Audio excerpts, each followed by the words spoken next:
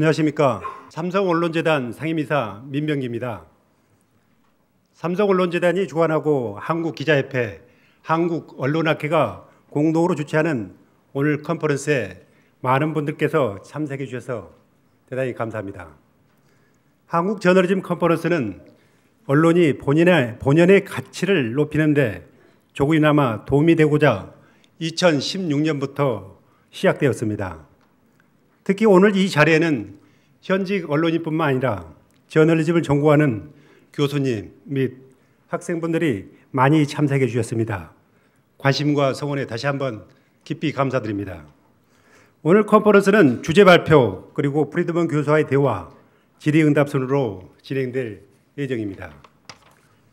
먼저 진행과 주제 발표를 해주실 두 분을 소개해 드리겠습니다. 전체 진행을 맡아주실 분은 이화여대 커뮤니케이션 미디어 학부의 박성희 교수님입니다. 컬럼비아 대학에서 사회학을 전공하셨고 퍼듀 대학에서 언론학 박사를 하셨습니다. 교수께서는 기자로서도 오랫동안 활동하셨으며 현재에도 많은 칼럼을 기고하고 있습니다. 다음으로 오늘 이 자리를 위해 홍케이 미국에서 오신 컬럼비아대 저널리즘 스쿨 세뮤얼 프리드먼 교수를 소개하겠습니다. 교수님은 위스콘신 대학에서 저널리즘과 역사를 전공하셨고 뉴욕타임스 기자로 활동하셨으며 현재에도 뉴욕타임즈의 종교, 문화, 교육 등 다양한 분야에서 칼럼을 기고하고 있습니다. 또한 많은 저술 활동을 통해 작가로도 잘 알려져 있죠. 대표적으로는 미래의 저널리스트에게 유대인 등이 있습니다. 특히 미래의 저널리스트에게는 한국어로도 번역이 되어 우리에게 잘 알려져 있기도 합니다. 그럼 세뮤얼 프리드먼 교수의 강연을 청해 듣도록 하겠습니다. 큰 박수 부탁드립니다.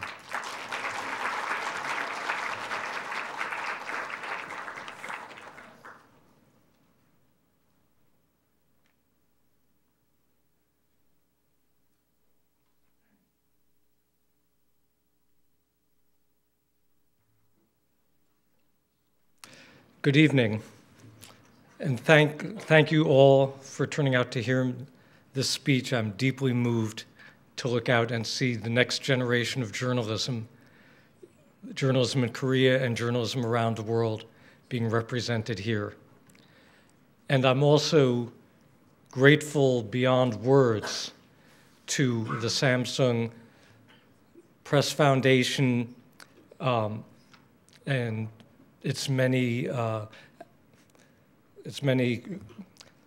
collaborators in the universities here in Seoul for doing everything they could do to bring me over here. It's truly one of the honors of my teaching life and my journalistic life to be able to come and be with you and to have these important discussions across thousands of miles of geographical distance, across linguistic differences, but to know that there's so much that we share, there's so much that unites us as journalists.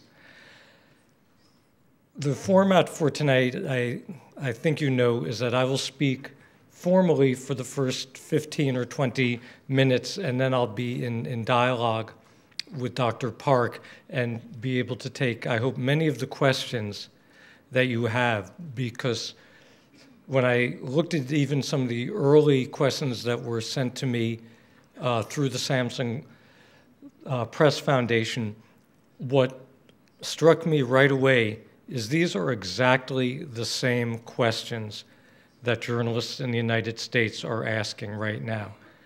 Young journalists are asking them, and also old journalists like me are asking them. So I know that the conversation we're having together is absolutely important, and I hope that it will be the beginning of a fruitful and mutually helpful ongoing dialogue. And I hope that someday I'll see some of you young people as my graduate students at Columbia. I have to say that I've had, over my almost 30 years there, a number of outstanding Korean and Korean American students. So the path has been opened for you when you want to come to Columbia. But now to speak more formally. In the late summer of 1969, when I was 13 years old and starting high school, my mother gave me my first typewriter.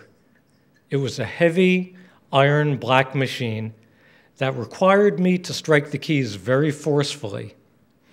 My mother thought I should start typing up my assignments for school, which I did, but I also used that typewriter to write the first articles I submitted to my high school newspaper. The funny thing is that I never learned how to type correctly. Back in 1969, in my high school, you could only take a typing class if you were a girl training to be a secretary. I was in a curriculum aimed at academic preparation for college, so I had no choice but to teach myself to type. For the first year or so, I did it with one finger, the index finger on my left hand, since I am left-handed. Then I was able to start using the index finger of my right hand, a great step forward for me.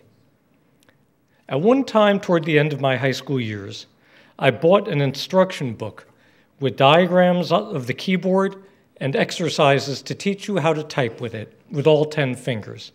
It was a method called touch typing.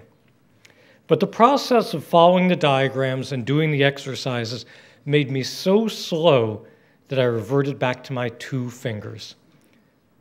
I am now 63 years old, and I still type with just 2 fingers. And I still hit the keys with a lot of force. Several times when I've been typing on an airplane flight, the passenger in front of me has turned around to ask me to stop typing so noisily.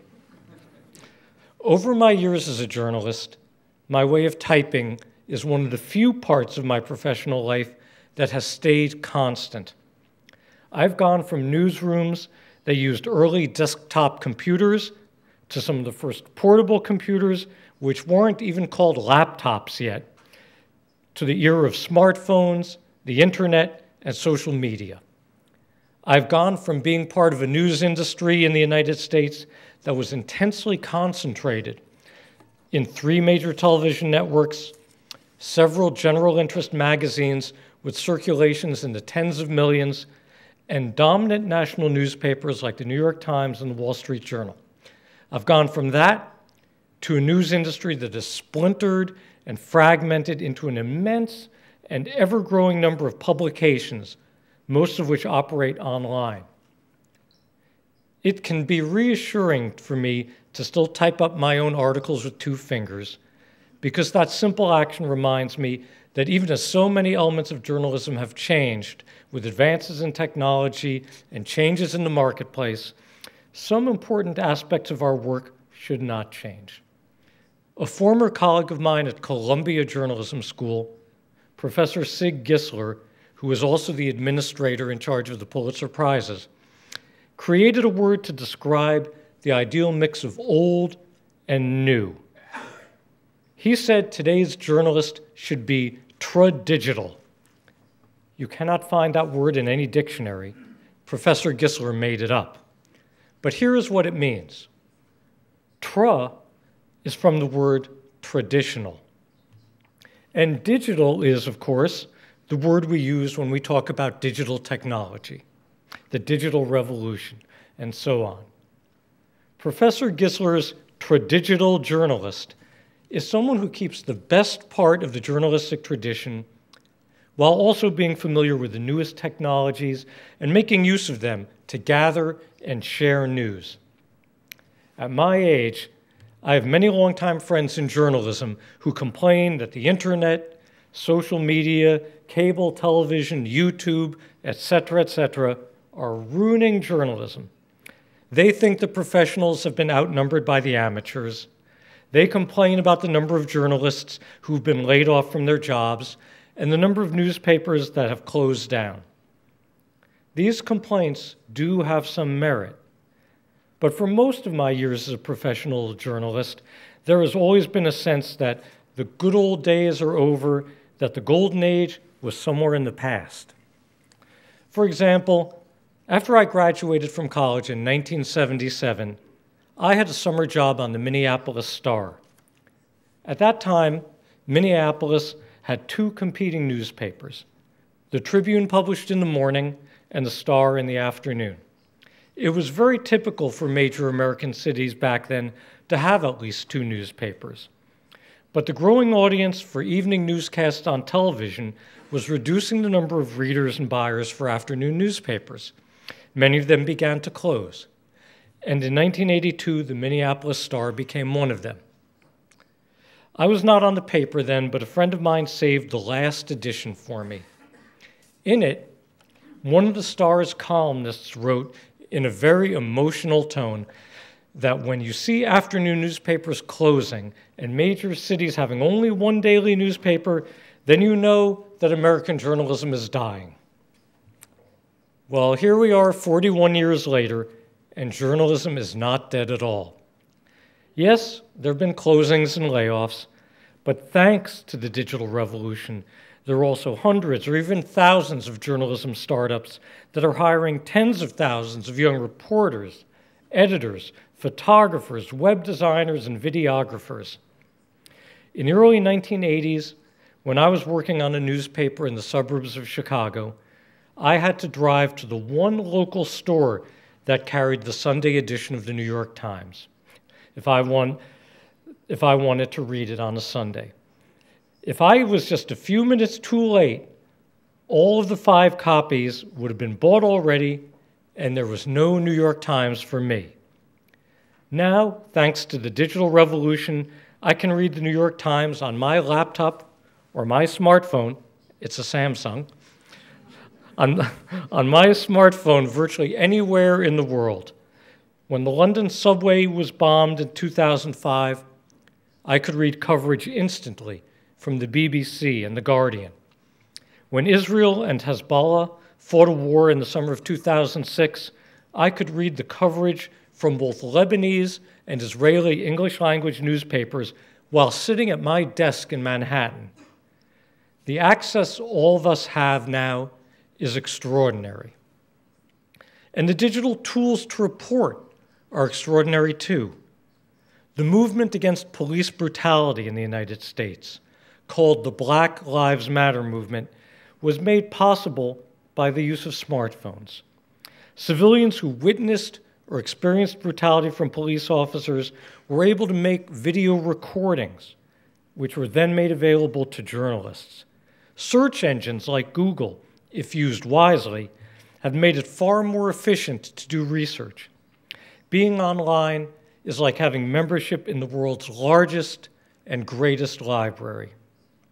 Social media platforms like Facebook and Twitter allow journalists to locate sources almost anywhere in the world and to publish their work to a global audience. So I am convinced that more great journalism is being produced now than at any time that I've ever lived, and probably at any other time in human history. And the efforts of President Trump to attack the American media as the enemy of the people and to call our product fake news have had an unexpected effect. Yes, many of his supporters believe him, but much of the public values a free press more than ever before because it feels endangered.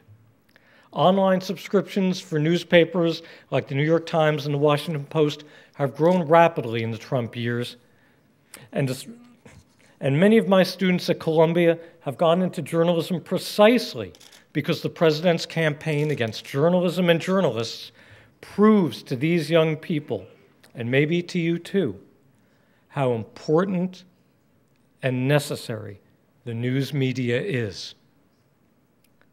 There is a phrase in American journalism, there's a phrase rather in American jargon, that you can look at a glass of water as being half full or half empty.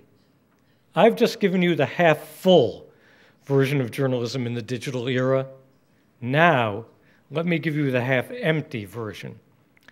By that, I mean the challenges posed to journalism by the digital revolution.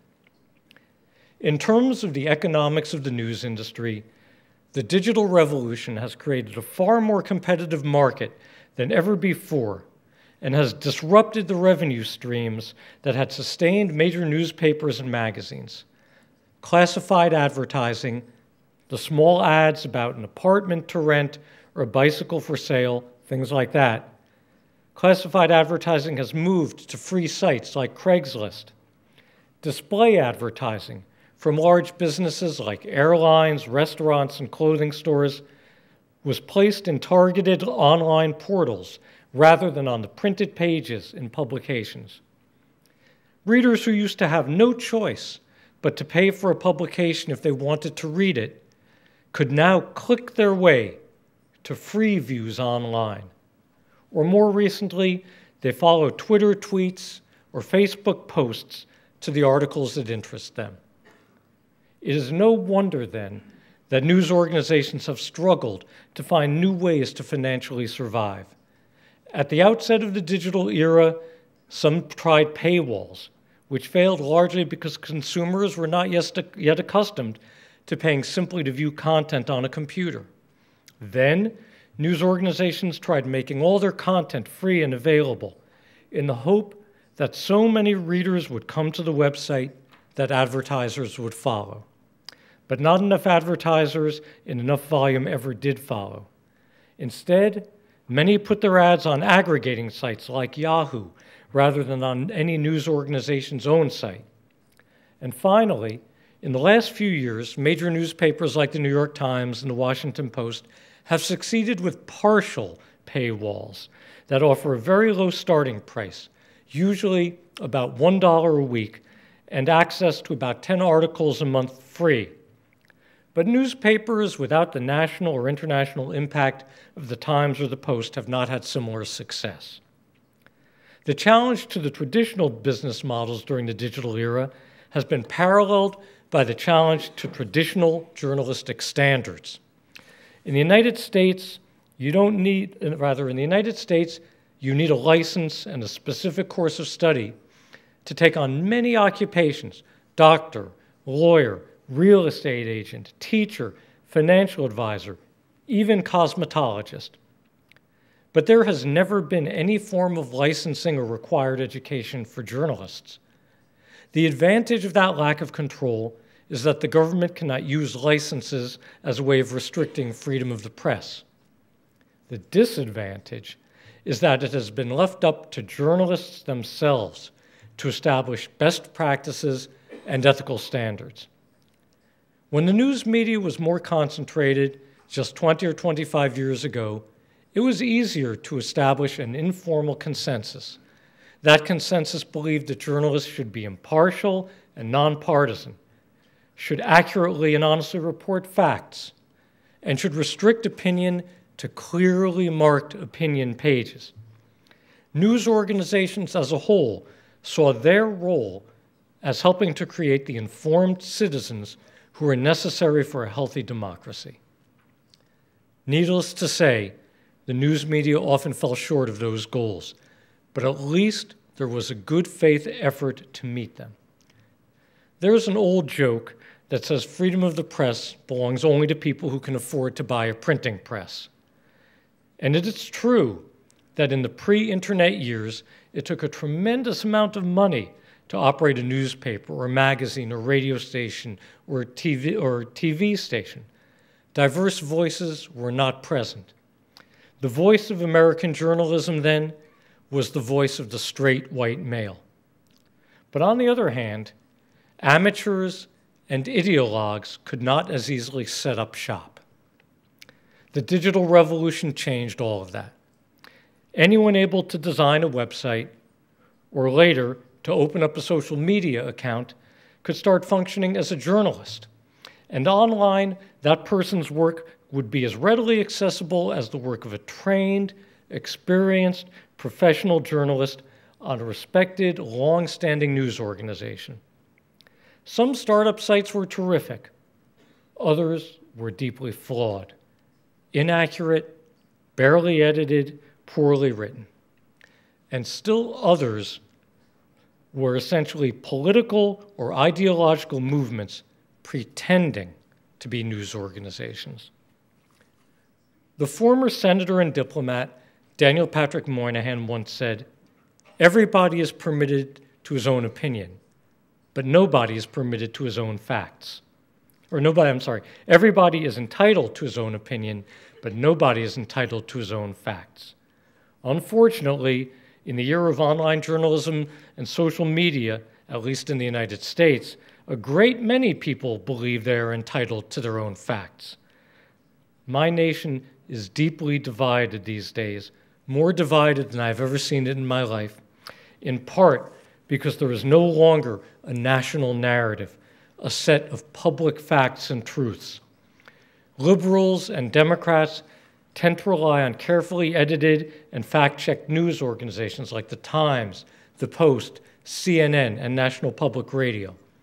But conservatives and Republicans get their information primarily from right-wing media such as Breitbart, Fox News, and The Daily Caller.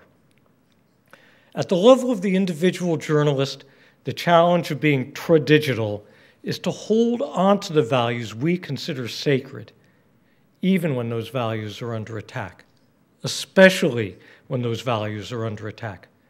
We must be more committed than ever to searching out and verifying facts. We must be vigilant in putting aside our own political beliefs when reporting on issues. We must not let opinion seep into news coverage. We must always remember, in this time when every news organization is on deadline every second of every day, competing against every other news organization in the world, we must remember that it is better to get a story right than it is to upload a story first. Factual errors fly around the internet instantaneously, and even if they are later corrected, the damage caused by inaccurate information cannot be undone. After 2 terrorists set off a bomb at the Boston Marathon several years ago, a totally unfounded rumor went around online that a particular college student was the suspect. Legitimate professional journalists for several TV networks retweeted and forwarded that report, which made it seem even more legitimate. In fact, the college student was missing from his family and was later found to have committed suicide. He had absolutely nothing to do with the bombing. The ease of doing research online is a great boon to journalists, but also a potential trap. In cyberspace, we do not know who we're really talking to. That problem became especially vivid during the early months of the peaceful protests against Bashar al-Assad's regime in Syria. A lot of news organizations in Europe and the United States did not keep reporters in Syria, partly because of the cost and partly because of the danger. So when a blogger using the name Gay Girl in Damascus started posting the inside story of political activists like herself, publications began quoting her dispatches without ever confirming her identity. Then one day, the cousin of Gay Girl in Damascus posted through the account that the blogger had been arrested and taken away by the Syrian secret police. The cousin asked Western journalists to demand the release of Gay Girl, and many news organizations did so. Only then did a few skeptics try to determine who Gay Girl in Damascus actually was. Her online photo, it turned out, had been stolen from the social media account of another woman. Gay Girl in Damascus was finally revealed to be a straight white guy from America who had created the online persona because he felt sympathetic to the pro-democracy demonstrators. I don't blame him for being a fake. I blame us journalists for being too complacent to make sure Gay Girl was real. So both the opportunities and the obstacles abound for doing responsible and ethical journalism in the digital era. But one thing I do know is that when something is scarce, it becomes more valuable. That is the economic principle of supply and demand. And when our readers, viewers, and listeners feel surrounded by versions of journalism that are blatantly biased or indifferent to accuracy and factuality, They will value the best kind of journalism more than ever. And we are, you are, the very fortunate people who can provide it to them. Thank you.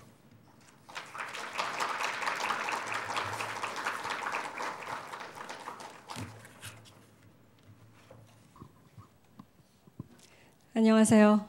진행을 맡은 이화여대 박상입니다. 그리고 오늘의 주인공이신 세미얼 프리드먼 교수님 다시 한번 소개해드립니다. Thank you very much for your being here with us today and for the inspiring speech just now. It has been a great pleasure. Thank you. I would like to use that text in my writing class. Would you allow me to introduce yourself again, in my version? Okay, 제가 다시 한번 소개를 좀 드리겠습니다. 앞서 민병 기사께서 소개를 해주셨지만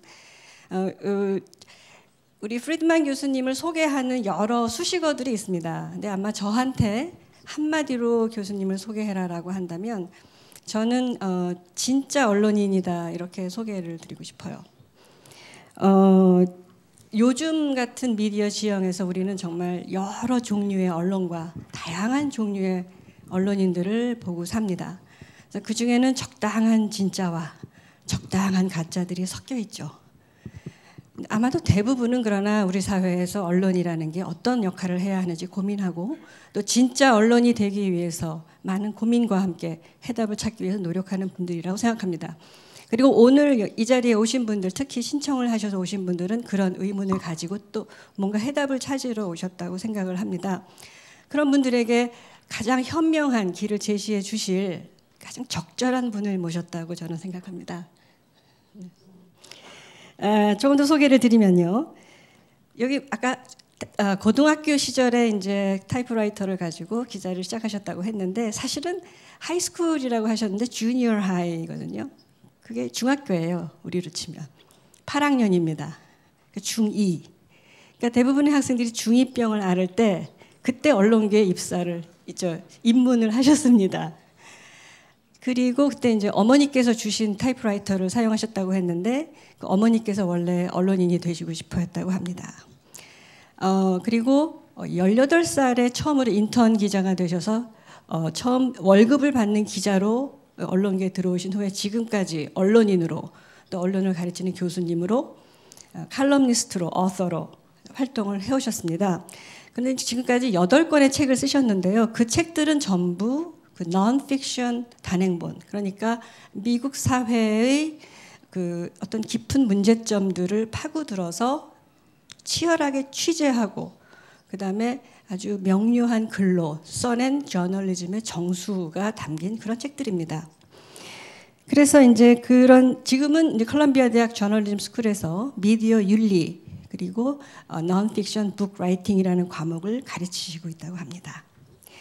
제가 첫 질문은요, 좀 가벼운 질문으로 시작할까 합니다. 중학교 2학년 때 언론계에 입문을 하셨는데 어떤 어린 시절을 보내셨기에 그렇게 이른 나이에 이 험한 언론계에 들어오실 생각을 하셨는지, 어떠한 어린이였는지 좀 그 어린 시절에 대해서 말씀을 해주시지요. Dr. Park, as you yourself said, my mother was someone who wanted to be a journalist. She grew up in a poor working family as the eldest child during the Depression.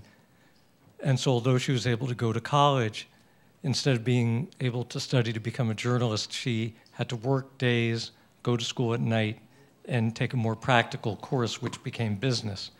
So I felt even as a child some of the incentive of fulfilling her dreams for her life. But also, more generally, both of my parents were very avid about following political issues. It was the year of the Vietnam War, of the Civil Rights Movement. These things were discussed at our dinner table at home every day.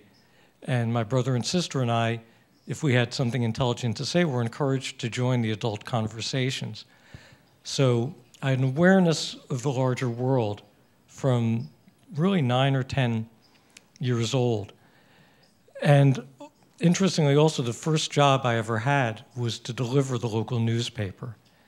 And it happened to be during the year 1968, which was a very traumatic, difficult year in America, a year with the most deaths in the Vietnam War, a year when Robert Kennedy and Martin Luther King were both assassinated. And it was very powerful, as I would go every afternoon after school and deliver the 70 newspapers I delivered in my hometown, to see both how people depended on getting the news and sometimes how crushing it was for them to get the news. But people I knew would look in the newspaper right after I gave it to them at the list of that week's casualties in the Vietnam War to see if someone they knew had been killed. The day Robert Kennedy was killed, a mother who I delivered the newspaper to had tears in her eyes and said to me, how can they even put out the newspaper today? Because the tragedy was so awful. And so I think that also gave me a real sense of the importance of journalism at this very young age. And in terms of what kind of kid I was, I didn't feel like I was such an unusual kid, except unusual in the sense that at age 13, I had already figured out pretty much what I wanted to do with my life. But I was a kid who liked to play sports and, listen to the radio, for music and, not wear braces and all that. And reading as well, right? And reading very avidly. Reading. I liked the incident where you had to read a newspaper in a car to your daddy. Yes, thanks for reminding me. Yes. My father worshipped the New York Times. And often he would take my brother and I on trips to go skiing, and it took us about 3 or 4 or 5 hours to go from our part of New Jersey up to where the mountains were. And on the way, he would often give me the New York Times from that morning and tell me which articles to read aloud to him. And so that also gave me this real appreciation for journalism. And I think in a way I didn't even realize at the time, when you're reading good writing aloud, it's a way of teaching yourself how to write. 부모님께서 정말 큰 역할을 하신 것 같다는 생각을 저도 했습니다. 지금 말씀을 듣고.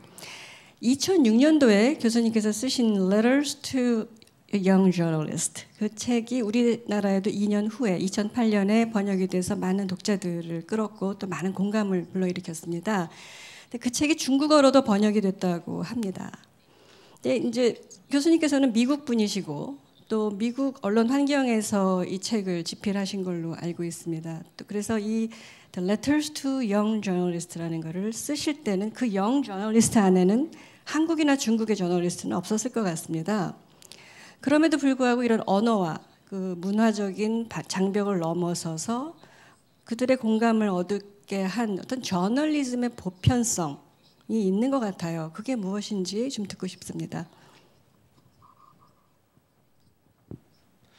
Well, first of all, it's one of the great joys and surprises of my writing life that Letters to a Young Journalist was translated and published here in Korea as well as in China. I've written 8 books. This is the only one of my books to be translated into any other language. And I'm just incredibly moved to find out that the book has had such an effect here. I met my Korean publishers tonight and found out that it's in the 7th printing here, which just astonishes me. I feel like I won't need a plane to get home. I'll just walk on air on the way back. Please don't. But that's a good motherly warning. But I think we found that there are a great many things in common. I think, first of all, both of our countries, and I think many countries around the world, feel like they're in a period of deep and intense political debate right now. And they look, hopefully, to journalists, to responsible professional journalists, to be a trusted voice. That if they feel, and this is certainly true in the United States, that the political dialogue of the country is often so poisonous, so hard to believe, that there is a desire to find someone who is believable.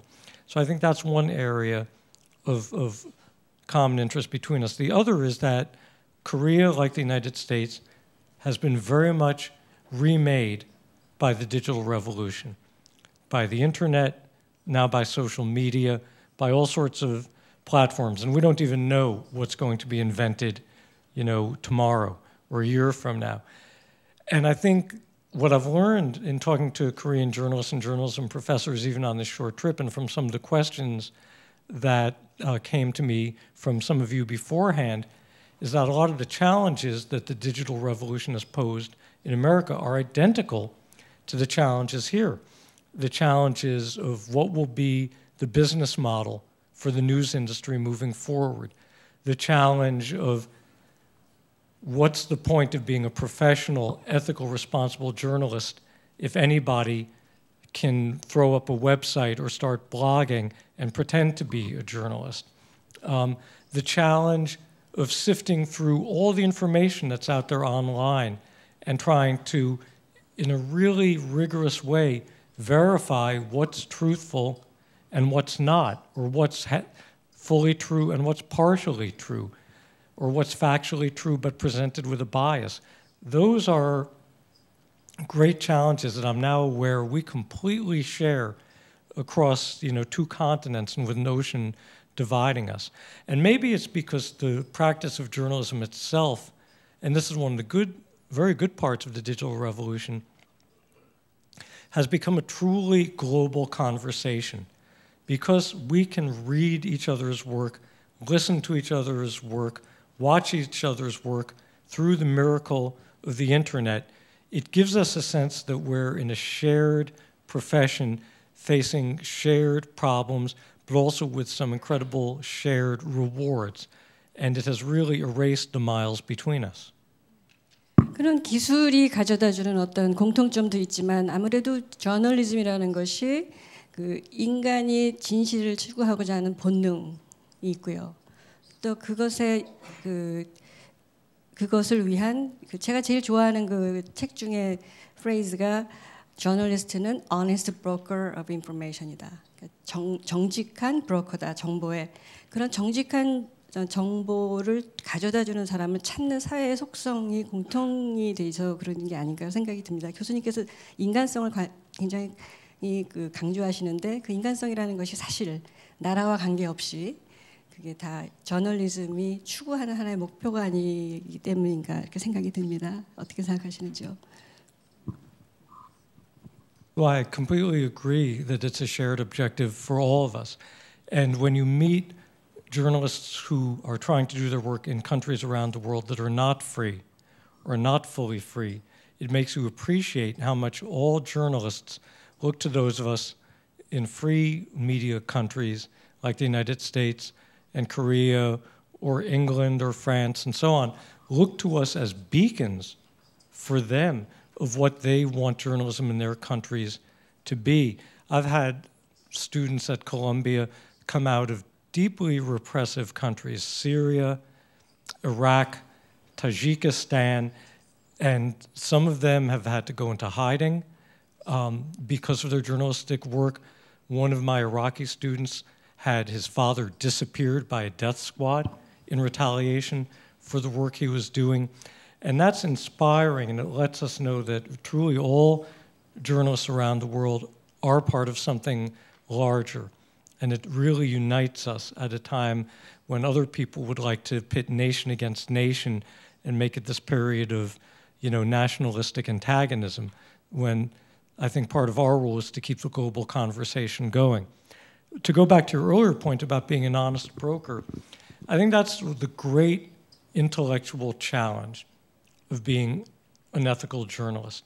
And it's a real human challenge as well. It's often human nature to want to be with the people we agree with. It's human nature to want to hear things that we agree with. It's human nature to want to just go on Facebook and put a bunch of likes on things that you like. I understand that. I'm as prone to that human nature as anyone else is. But what the idea of the journalist being an honest broker holds up as a higher value is what if you can lay aside your own beliefs just long enough to hear what somebody else believes. and to take it seriously and to treat it honorably. This is a high, high value. It was mentioned that I am a graduate of the University of Wisconsin, and the University of Wisconsin had a great motto that speaks to the same desire to pursue truth wherever it takes you.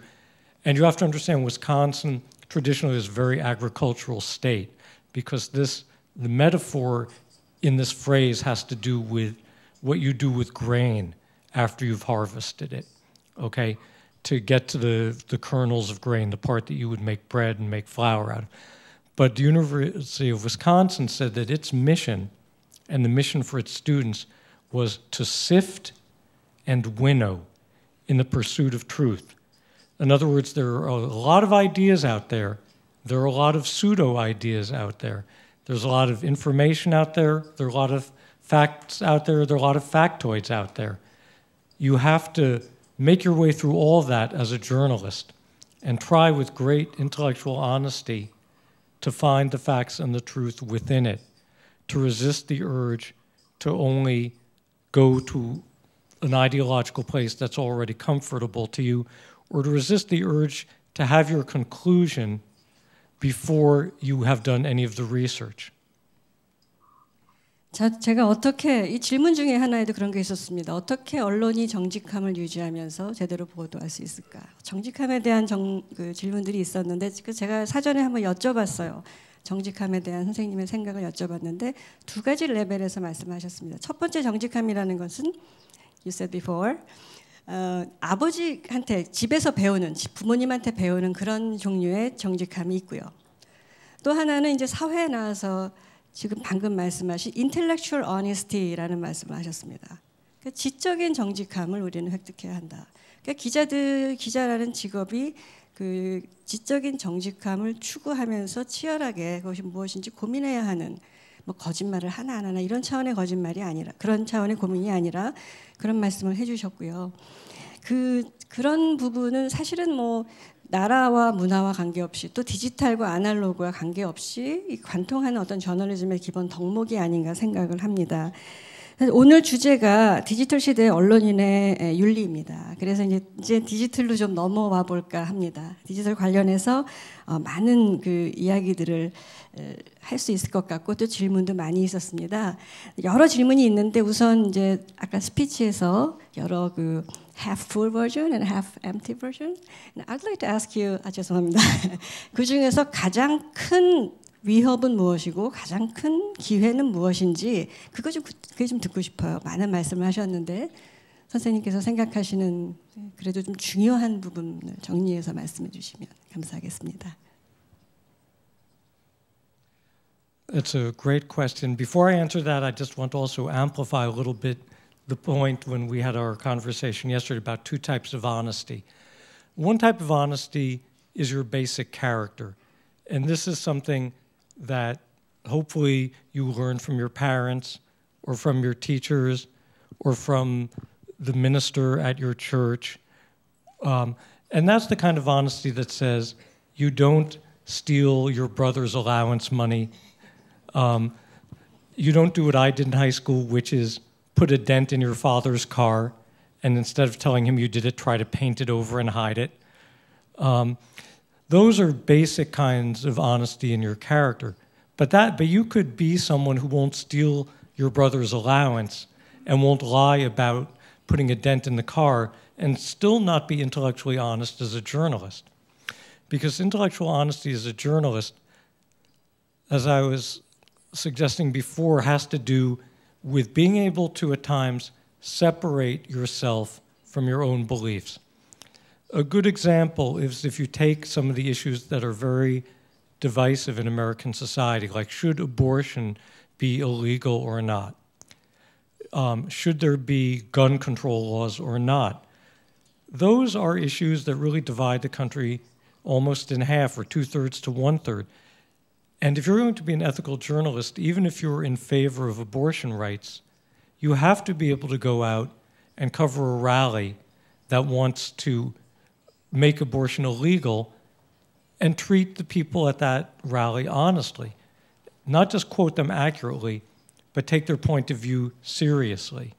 And the same thing, if you're someone who loves to go hunting and likes to collect guns and thinks that guns are protected by the Second Amendment of the Constitution, and you get sent as a journalist to cover a rally by students like the students in Florida who had a mass shooting at their school demanding very strict gun control, you have to be able to separate your own point of view from theirs.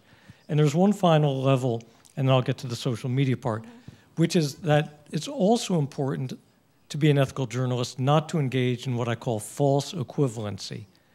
It is a very high journalistic value to look at both sides or many sides of an issue. But not every issue has two sides. When people, even if it's in public political life, say the people of this race are inferior to another race, that's not an issue with two legitimate points of view. And if you treat it with on the one hand, on the other hand, then you're actually distorting it. Or climate change. You see often American journalists who are not really knowledgeable about science, if they write about climate change, they talk about the scientists who say there is human-caused climate change, and then they'll quote the ones who say, no, this is just a natural cycle. But that's a distortion, that's a false equivalency, because among climate scientists around the world, the overwhelming majority, well over 90%, say it's caused by human activity. If you write about that 50% pro, 50% con, you're not being accurate. You may think you're being fair. You're actually being very inaccurate. So having said that, now to some of the challenges of ethics in the digital era. I talked about a couple of them before. The challenge of verifying, the challenge of resisting the urge to just stay in your own political or ideological corner, or just with people of your own gender, or just with people of your own religion, all these different sub-communities that exist, especially online. But I want to bring up one other point that actually I'd meant to include in my speech, but the text was finished by the time it occurred to me, which is a lot of journalists now get very mixed messages from their newsroom executives. On the one hand, they're told, we want you to have a Twitter account, we want you to be on Facebook, we want you to have a social media platform, and we want you to use it to be part of the public conversation, to promote your work so that people will see our news organization's work on your Twitter feed and start paying attention to our publication as a whole. And on the other hand, these journalists are said, but you can't do anything that is too opinionated or makes it look like you have a bias or is too snarky and insulting to someone else. I think that actually journalists are, I feel very sympathetic to the ones who later get disciplined or reprimanded because many news organizations have been way too slow to develop policies about social media use. But even though I criticize a lot of journalistic managers for that failure, I also think there's still a lot of personal responsibility that belongs to the individual journalist. And what I would say to you, and this is one of the big challenges of the digital era, is that you cannot think that there is a dividing line between your public life as a journalist and your private life as expressed on social media anymore. There is no such line. Everything you put out in social media will be interpreted by the people who follow your journalism as being reflective of you as a journalist and of being reflective of your news organization. You can't say, oh, I didn't mean it. You can't say, oh, that's just my personal account, because it's all searchable now. And we know, even if you try to delete the tweet, it will be found. Even if you want to say that photo of me giving the Nazi salute at some event, I was just goofing around. That is impossible anymore. And look, we all make momentary mistakes, but I'm a big believer in what my wife calls the 30-second rule. The 30-second rule is when you're starting to get ready to write something or post something online, wait 30 seconds and then think about whether you want this to be part of your life for the rest of your life, because it will be. I'm not talking about things you did in high school. I think there's a forgiveness. But once you have started to be a journalist, whether that's in college or after college, everything you put out there is going to be part of how you are assessed as a journalist and whether people think they can trust you. When I go to interview people now, they've checked me out on social media to decide whether they want to give me an interview or not. And that's going to be more and more common. So I think it's hugely important for you to think about that. And I'll say one last thing. So, there was a recent incident, actually I'll spare the details, but the larger point I want to make is sometimes journalists who get drawn into, Twitter storms, and flaming with people, readers who are attacking them, say things they regret. And then when they're called to account about why, if you're one of our reporters, did you say blah, blah, blah? I mean, for instance, there's an excellent journalist in the United States named Julia Ioffe. She got very mad because a bunch of Donald Trump supporters were, going after her, were trolling her. Because she's Jewish, they were sending her cartoons of her dressed like a concentration camp inmate. And so she got so mad, she put out a tweet saying, I think Donald Trump must be sleeping with his daughter Ivanka. They must have an incestuous relationship, which was a disgusting and unforgivable thing to say. And her explanation initially was, well, I was being trolled. I just fought back. And I'm sorry, that is not a legitimate excuse for us anymore. There is no law of nature that if someone trolls you, you have to say anything back to them.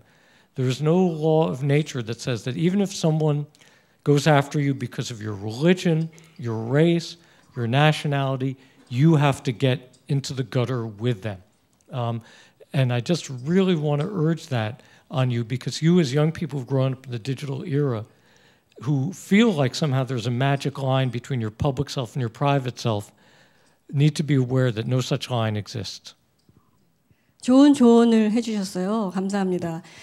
양쪽을 똑같이 보도하는 게 이게 과연 균형 보도일까라고 고민하셨던 분들이 계실 것 같아요. 그거에 대한 답변도 주신 것 같고요. false equivalent라는 표현을 하셨습니다.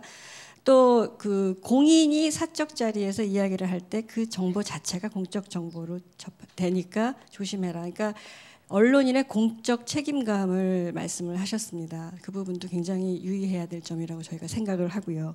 또 30second rule도 굉장히 좋죠.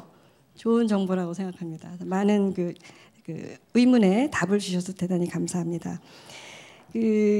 청중들이 물어본 몇 가지 질문이 있습니다.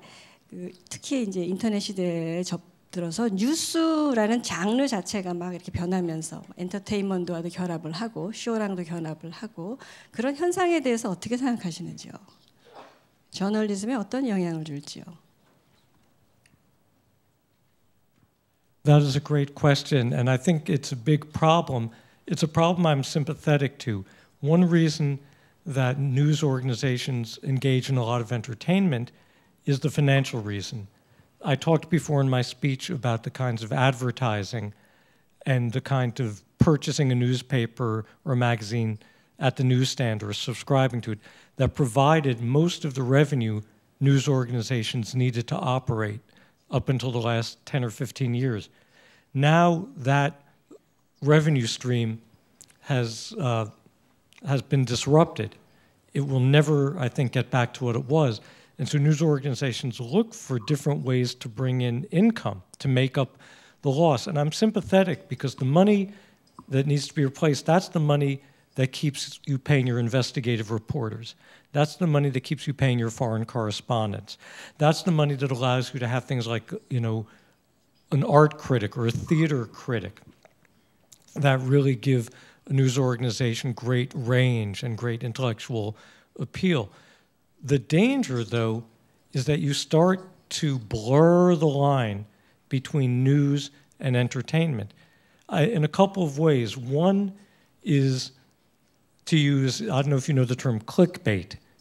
it's an American slang term. It means putting up something on your website that's really pretty silly, but it'll get a lot of people to click on it. So for instance, videos of cats are big clickbait for American news organizations. And so part of the question is, I don't know if many of you are familiar with BuzzFeed, which is really one of the very exciting startups of the digital era and does some incredible reporting. But BuzzFeed's model is a mixture of things like cat videos and really silly things, and also very serious, investigative reporting. The question will be how to keep that in proper balance, because it's not unheard of at all for newspapers or magazines long before the internet era to have some sillier coverage and some serious coverage. Vanity Fair magazine, for instance, always had this balance between celebrity profiles, so the big article about Tom Cruise or Madonna or Beyonce that gets someone to buy the magazine, but then once you've bought it, there'll be a very serious story about, say, the Iraq War. So this isn't just true of the digital era, but I think it's become more pronounced. The other kind of problem with blurring the line is when news organizations begin to put on events to raise money. So a couple of good examples of this, or not good, they're vivid and they're kind of disturbing. The New Yorker magazine is my favorite magazine in the world. I think it's extraordinary.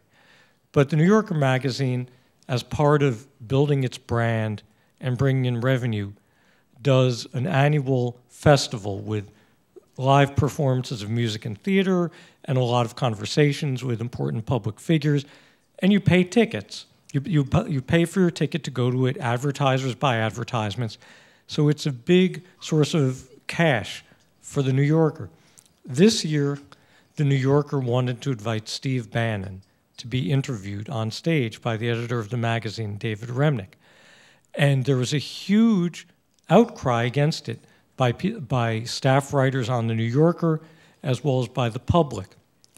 And I thought to myself, why was there such an outcry? And here's what I believe.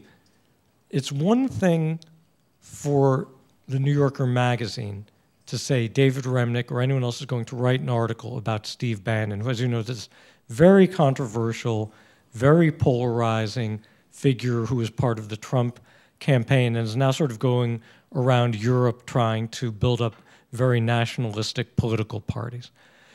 And he's an important part of the public life of the United States and much of the world now. You can't ignore him because you disagree with him. And I think that if the New Yorker had said, we're going to have in this issue David Remnick writing about Steve Bannon, no one really would object to it.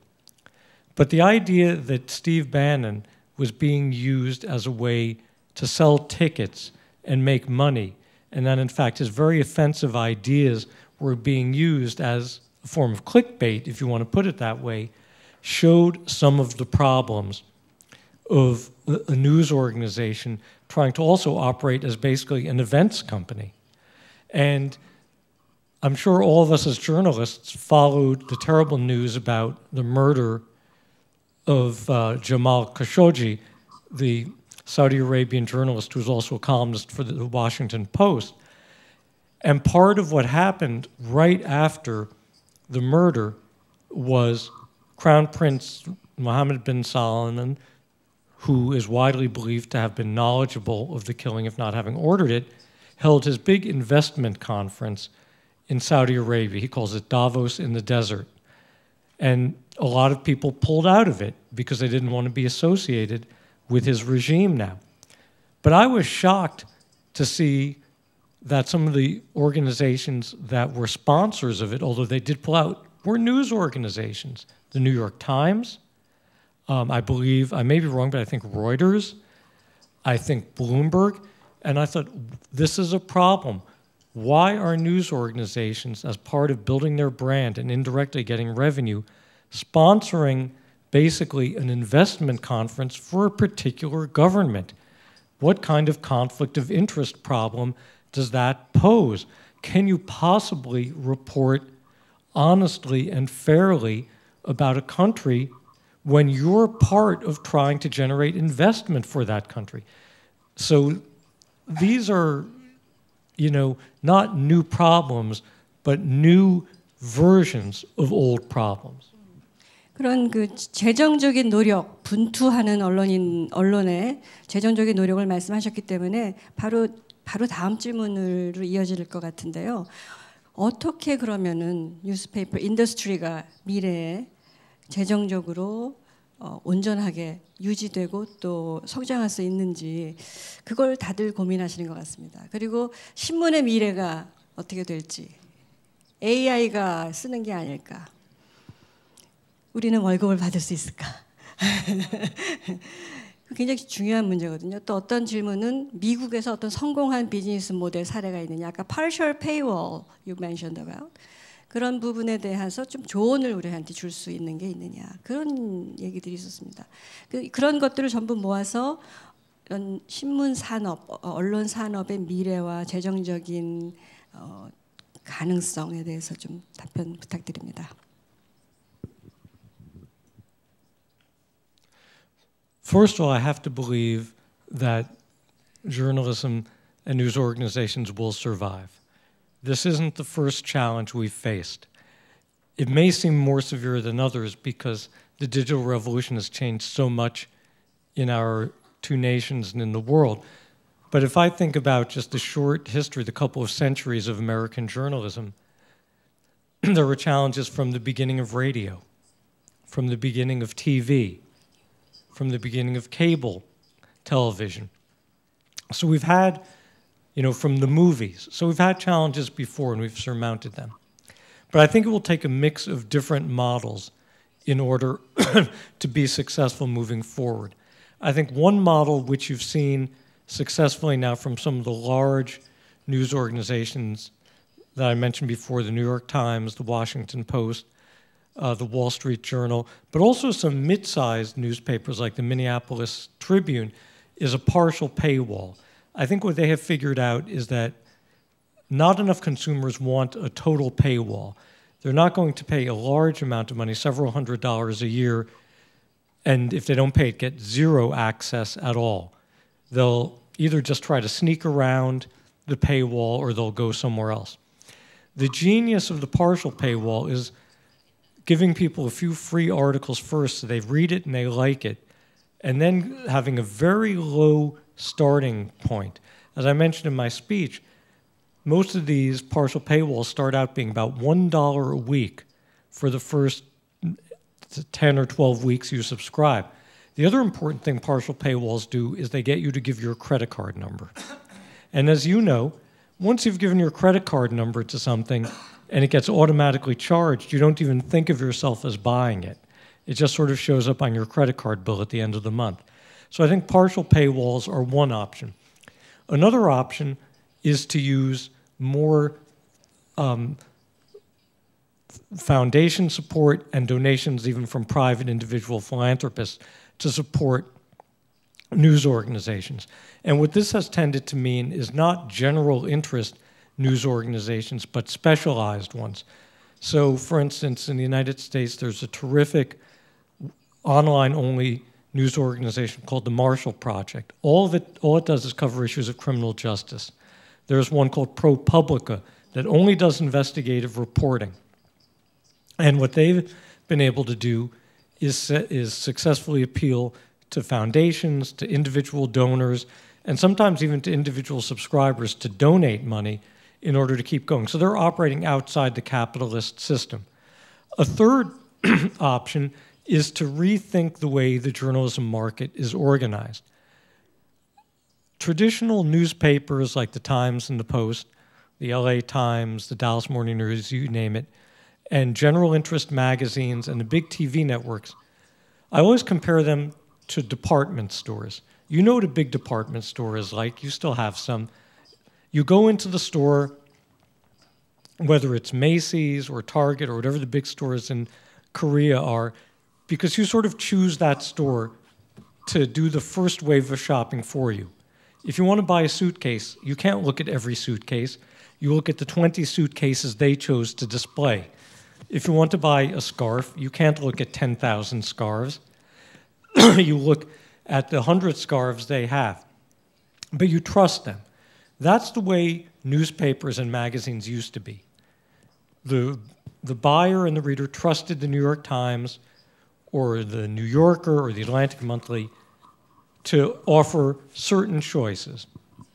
But as you know, being products of the digital era, you want to shop for yourself.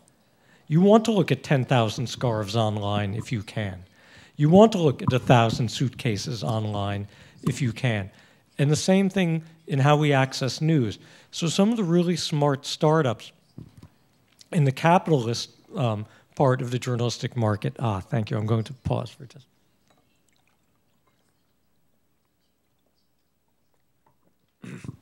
Some of the good, exciting startups are so specialized that people will pay a fairly substantial paywall to get it. So there will be a website that does nothing but give you the best sports coverage. I subscribe to such a site. It's called The Athletic. What The Athletic realized is a lot of terrific sports journalists were being laid off. They still wanted to write. A lot of local newspapers had cut their sports sections so much they weren't worth reading anymore. So the people at The Athletic said, let's start this up. Let's hire these people, and let's find these readers all around the country who may live in a bunch of different places, but all share an interest in sports, and we'll give them targeted coverage of their hometown sports teams, as well as general coverage of national sports. The Athletic has become one of the fastest growing news organizations in the United States by being very specialized. And things get far more specialized than that. So I think that's another way. Is instead of trying to be a department store, you try to be a boutique that only carries one thing, but carries a lot of it and knows its product really well. 감사합니다. 좋은 이셨던 것 같습니다. 저 페이크 뉴스에 대한 질문도 많았어요. Are you ready to talk about fake news? 페이크 뉴스의 정의를 물어보는 분도 계셨고, 또 우리나라에서 페이크 뉴스를 정부에서 규제하려고 하는데 그거에 대해서는 어떻게 생각하시는지, 또 페이크 뉴스를 방지할 수 있는 어떤 저널리스트로서의 장치 같은 게 있는지, 그런 것들에 대한 궁금증이 많았습니다. 부탁드립니다. That is such an important question for all of us. The first thing to say is it's so interesting when you realize how the term fake news doesn't mean now what it originally meant. When the term fake news came into use, and I first started seeing it in the 2016 presidential campaign in the United States, it didn't mean news that someone in power disagrees with. It actually meant fake news. It actually meant some of these fake articles that we in the United States now know were put out by the Russian intelligence services or by Russian bots by flooding Twitter accounts. It actually was fake news, something that looked like news but had never actually happened or hadn't happened that way. But very quickly, Donald Trump as a candidate now as president has changed the meaning of fake news, and it's become any news that I disagree with, any news that's critical of me, even if it isn't fake, in fact, especially if it's true. And it's been very disturbing that you see all around the world autocratic leaders, illiberal leaders using the same term. Benjamin Netanyahu uses it in Israel. Tayyip Erdogan uses it in Turkey. All around the country, all around the world rather, autocratic leaders are using this to try to delegitimize honorable, respectable, accurate reporting. But there also is this tremendous effort. Sometimes it's just amateurs who are being sloppy, but too often it's people very deliberately trying to flood the media with what is actually fake news or distorted news or only partially true news, slanted to favor one side or the other. And then the question is, what do we do about it? I think that, at least in the United States, the internet and certainly the social media companies have got to be regulated by the government. They haven't been to this point, but there is an important precedent for regulating them. In the 1930s, when radio became the hot, new, disruptive technology in the United States, the United States formed something called the Federal Communications Commission. It was a federal agency that basically oversaw the way radio operated. It later applied to TV as well, but TV didn't really become common until the late 1940s. And what the Federal Communications Commission did was twofold. Number one, it said, you need the air to broadcast your radio and later TV signals. No one can own the air. The federal government controls the air above the United States, and you need our permission to use our public air to broadcast your signal. So we're not going to make you pay money for it, but we're going to make you promise that you will not use your radio stations for ideological indoctrination or for partisan politicking. And there was a rule called the Fairness Doctrine that enforced it. Now, for a variety of reasons, unfortunately, the Fairness Doctrine was struck down, was invalidated in the 1980s. But the idea that the federal government has a right to demand some level of honesty and integrity out of mass media companies is a valuable precedent for what we can do now with Facebook and Twitter and Instagram and others. It will not be a perfect solution, but it will be better than just depending on the private sector to police itself. That's where we've been left. We hope, that Mark Zuckerberg at Facebook and Jack Dorsey at Twitter will choose to police themselves and to try to find the actual fake news that comes through their platforms. But whether they do or don't, it's solely up to them.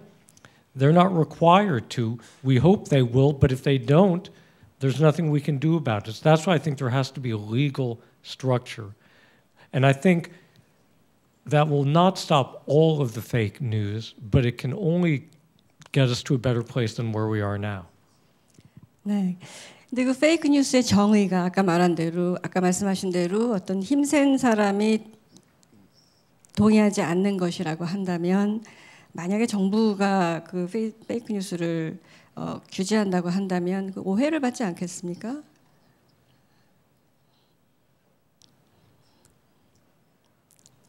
Don't you think? It is very misunderstood, and that's why I gave that little history of the term, because it has come to mean now something totally different from what it meant initially. I'll leave it there. Yes. 그렇습니다. 방송하고 이제 지금 인터넷상의 페이크 뉴스하고는 좀 다르다는 생각이 들어서 제가 추가 질문을 드렸습니다. 지금 도널드 트럼프 말씀을 하셨기 때문에 조금 더 이제 복잡한 질문을 하나 드리자면, 미국 사회의 경우에 도널드 트럼프 대통령이 들어선 이후에 미국 사회가 굉장히 분리가 되어 있다. 그래서 굉장히 많은 우려를 갖고 있는 것으로 알고 있습니다. 그리고 우리도 그 문제를 잘 이해합니다. 우리 사회도. 그래서 제가 여쭙고 싶은 것은 그 이념적인 지향점이 있습니다. 기자들마다 모두. 그 이념적인 지향점을 그 저널리즘이라는 직업주의와 어떻게 조화를 이루는 것이 좋은지, 좀 복잡한 질문이지만 굉장히 현명하고 명쾌하게 답을 주실 거라고 생각을 하고 여쭙니다.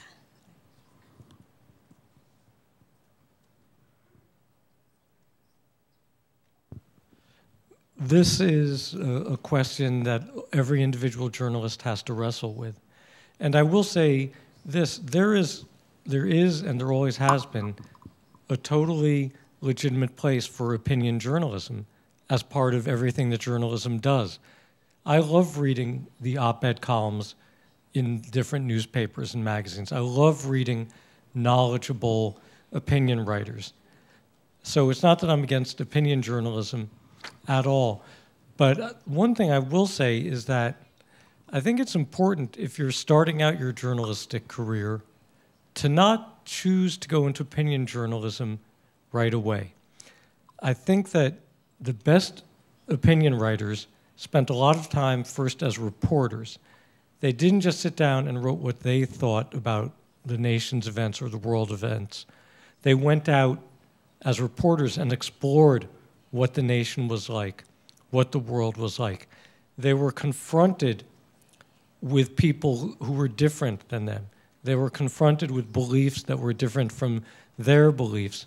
And because they were out there as reporters rather than opinion writers, they couldn't just dismiss those people and those beliefs right away and say they're wrong or that's stupid.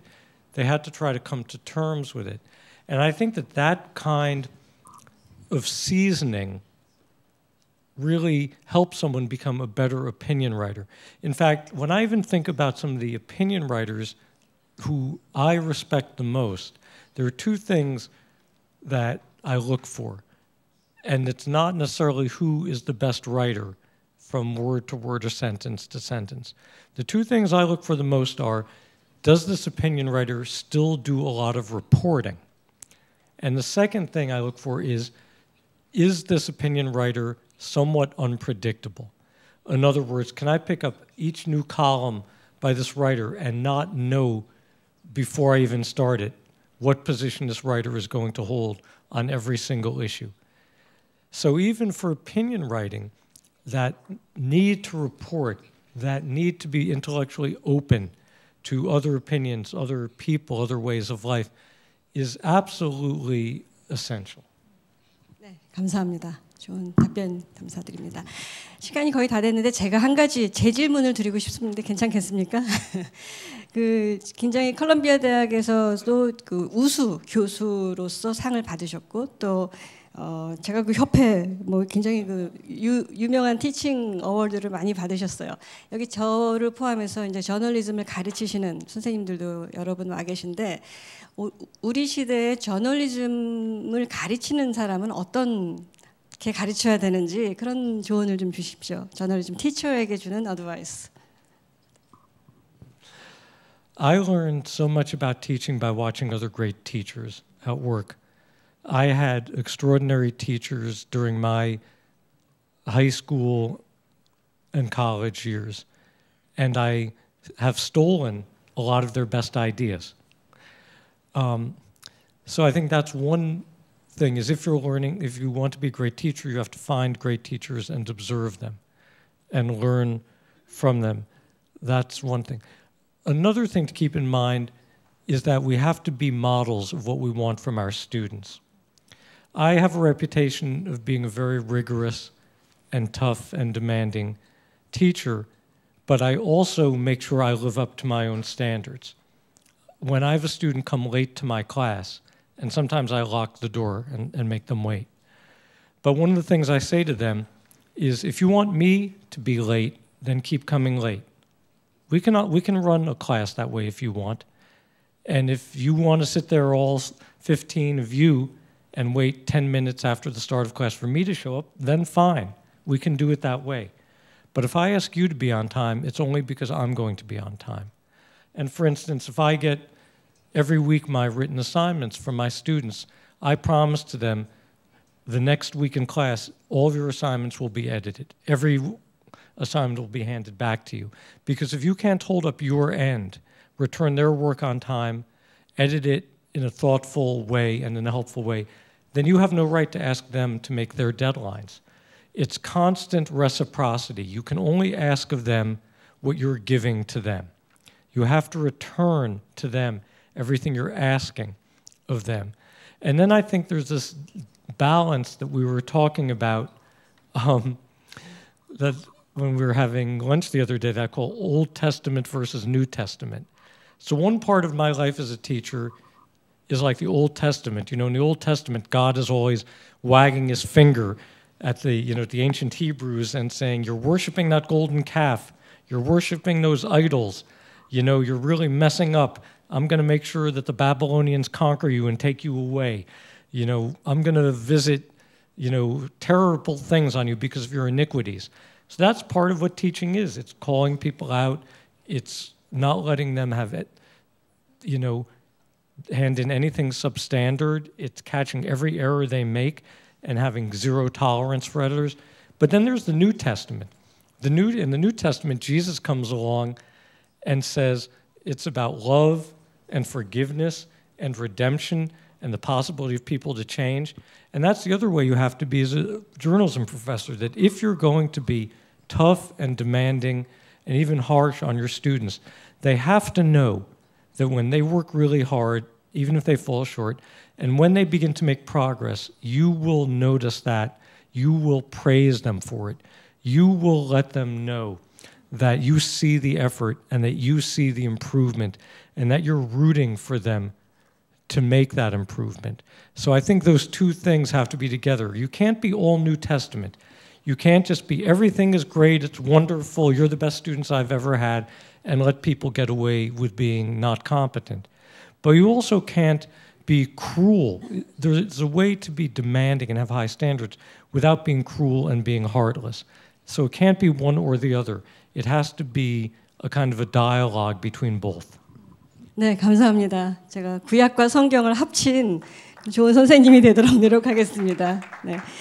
저 시간이 거의 다 됐는데요. 제가 사전에 질문을 저희가 많이 받았고 제가 오늘 이 토크를 좀 준비하면서 질문을 많이 이 안에 넣으려고 노력을 했습니다. 그럼에도 불구하고 그래도 한 몇 분은 질문이 있을 것 같아요. 그래서 한두 분 질문을 받도록 하겠습니다. 플로어에서 질문 있으신 분은 손을 드시고 자기 소속을 밝혀주시고 질문을 해주시면 감사하겠습니다. We'll take the question from the floor. Okay. 맨 앞에 있는 친구 한 분, 부터 시작할까요? 네. 네.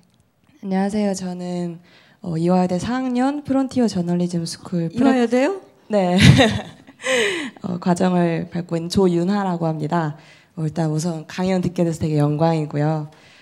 그 책에서 책 부분을 좀 질문하려고 하는데 그 냉정한 객관성과 인간과 가슴 사이에서 그 인간은 어차피 주관적이기 때문에 객관성을 유지하기 힘들므로 공정성이 중요하다라고 하셨는데 최근 우리 사회 분위기를 보면 절대선과 절대악의 그 경계가 굉장히 모호하다고 생각을 해요.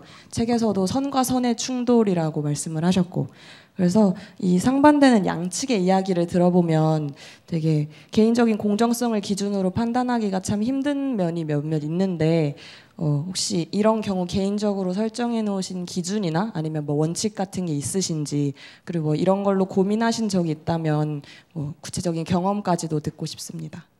네, 감사합니다. Thank you for your great question and for being here. I think that there are two different parts to your question, though. If you're talking about right and wrong, what journalists do need to be able to do is at a level of fact, things that are provable, be able to step in and say something is right or something is wrong. If the facts contradict what someone tells you in an interview, you should, in a way that is not holding them up to ridicule, but is being clear to a reader, say that they said this, that, and the other thing, but actually something else is true, if it's actually provably true.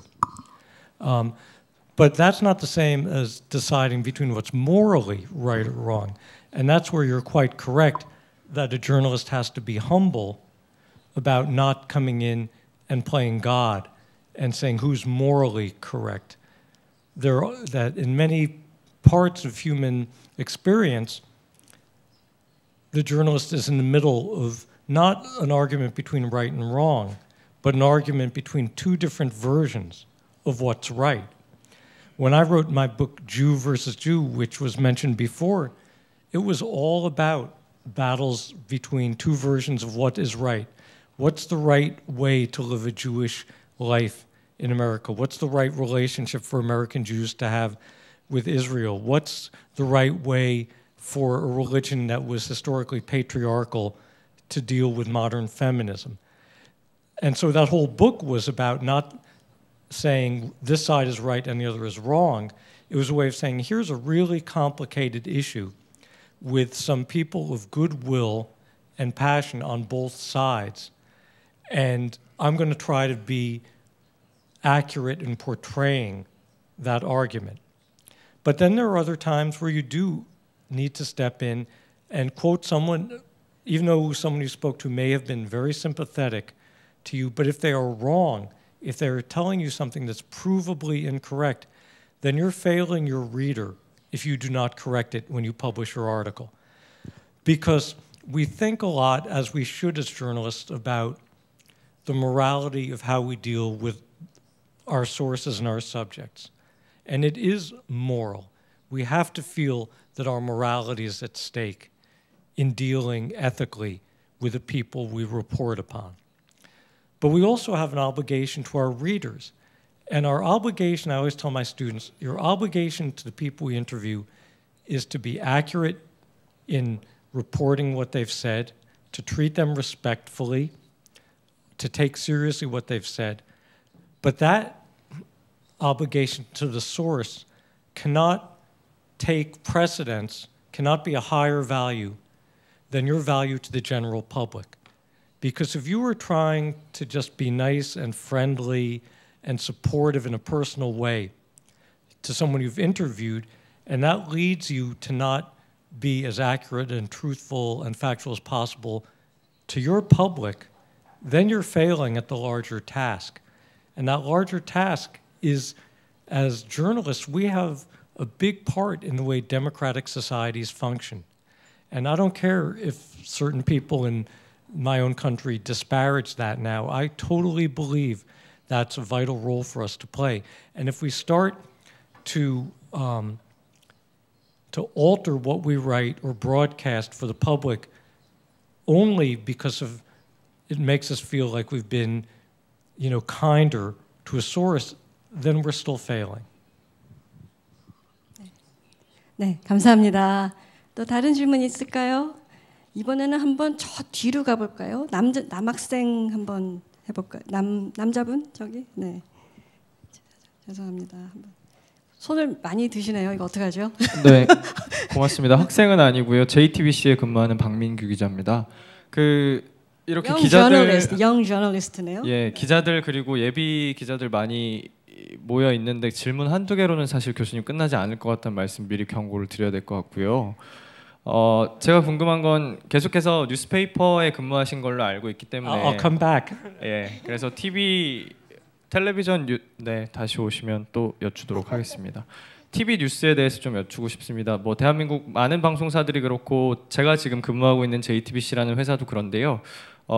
기자의 얼굴 또는 앵커의 얼굴이 오래 나오면서 기자가 직접 등장해서 설명하고 직접 현장에서 전하는 방식의 리포팅을 많이 하고 있습니다. 근데 이게 어떤 시청자들 입장에서는 조금은 정제되지 않은 정보를 실시간으로 전달한다는 그런 목적 때문에 조금 정신이 없다 이렇게 보는 사람들도 있고, 어떤 사람들은 라이브 방송의 묘미를 잘 살린다, 또 기자가 직접 자기 얼굴을 걸고 설명해 주니까 조금 더 신뢰가 간다 이렇게 받아들이는, 그러니까 시청자들 평가가 좀 상반된다고 저는 느끼거든요. 이 부분에 있어서 TV 뉴스에서 기자나 앵커가 직접 나와서 설명하는 부분이 특히나 디지털 시대에 좀 더 많아져야 한다고 혹시 생각을 하실지, 또는 모르겠습니다. 앵커나 방송 기자를 해보신 적이 없으시기 때문에 조금 다르게 생각하실 수도 있을 것 같아요. 그 부분에 대해서 의견 좀 여쭙겠습니다. Well, it's very common in the United States too for broadcast journalists to have their faces on TV. And although I've not done broadcast journalism myself, I have many, many, many students who have gone into broadcast journalism, so I have a lot of familiarity. And most of them are shown with their faces on TV. So I have no ethical problem with that. I think the more interesting issue you raised is, and it's not just true of live TV, it's now true of all journalism because it gets published online so quickly, is keeping the balance between, as I said in my speech, getting the story correct and being the first one to upload it, or in your case, to go on the air with it. And I completely understand the pressures. It's a super competitive business. It's more competitive now than ever before. Everybody wants to be the first one to have it. But if you are first and keep getting things wrong, even if it's an innocent mistake, an honest error, eventually you begin to destroy the trust of your audience. And being first is not worth that, because you'll have less of an audience left to watch you being first if they decide that you're not reliable. And I think this is one of the big struggles for executives in the news industry, is executives really have to decide what standards they will set about when to put through a broadcast or an article, or look, these days a lot of news gets live tweeted. You know, how quickly will you put out a tweet about something? How much verification do you want it to have? Are you willing to have your reporters put unedited content out there right away simply because it might be their first? That can be very risky. I remember a few years ago there was a major Supreme Court decision in the United States. It had to do with whether the Supreme Court was going to strike down the health care program that President Obama had created. And all the major news organizations wanted to cover the announcement of the decision. And the way it works is the decision is written and it's handed out or put online at exactly the same time for all the journalists to have access to. And a number of news organizations made a mistake. They read the beginning, like the first 5 pages or so of a 25-page decision, and they said, aha, the healthcare plan program has been struck down by the Supreme Court. But it wasn't. It was a 2-part decision, and one part of the law was struck down, but the second, more important part was upheld. And a lot of these journalists were so concerned about being first, they didn't even read all 25 pages of the decision. And then, of course, they were very embarrassed. But that's what we have to struggle with. I think it's a message news executives have to give their staff, but it's also on the conscience of every individual reporter who has to say, even when there's pressure from an editor, I haven't read the whole decision yet. I'm sorry, I can't write my tweet yet because I don't know everything the court ruled. 네, 대답이 되셨나요? 네. 아유, 이거 어떻게 차례대로 가볼까요? 저기, 네, 앞에. Hi, my name is Renee from Herald Business. First of all, thank you so much for a wonderful speech. Oh, thank you. Okay, so I felt like I was back in college for a second.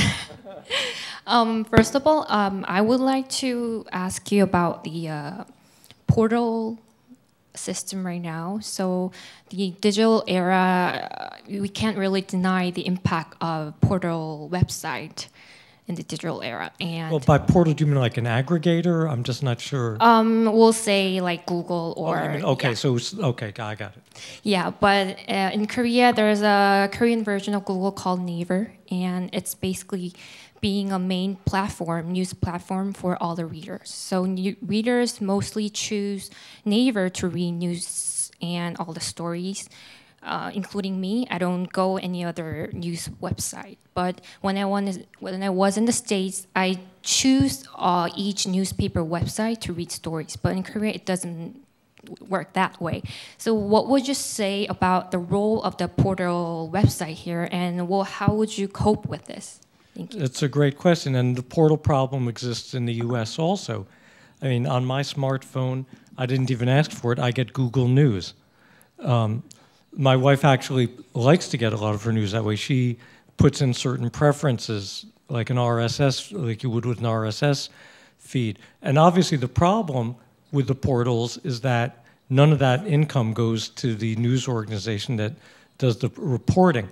So I think there are 2 possible ways out of it. One is that at some point, news organizations are going to have to get into serious, difficult negotiations with portals like Google or Yahoo or neighbors here, and actually say, we're going to restrict our content, we're providing our content to you, unless some kind of revenue stream is set up, unless you license it in some way.